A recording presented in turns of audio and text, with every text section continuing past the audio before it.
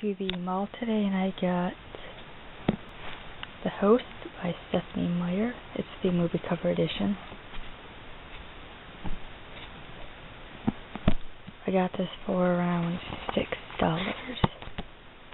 And I couldn't really pass up that offer, so I bought it. I know there's a movie out, obviously, you have to watch it, but I'm going to read the book first. I heard the first 80 or so pages are slow, then it gets really good afterwards. So, yeah, it's really good. And it's by Stephenie Meyer, who wrote the Twilight Saga. Then I got The Forbidden Sister by V.C. Andrews. Love V.C. Andrews. I'm gonna try to get more of her books. Hopefully, I can get them all soon. The cover's kind of weird, but yeah, it's really good. Then I got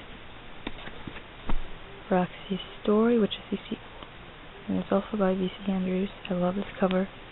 That's a creepy guy in the background. Spine, back.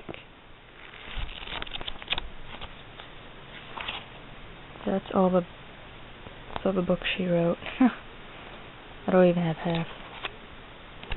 So yeah, that's about it.